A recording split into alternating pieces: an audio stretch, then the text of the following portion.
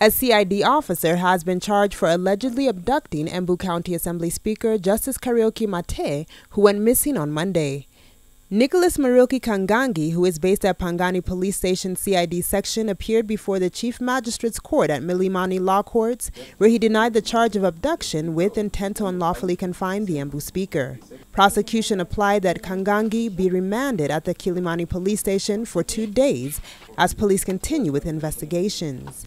The defense, however, opposed the prosecution's application, saying that the accused has not interfered with the investigations.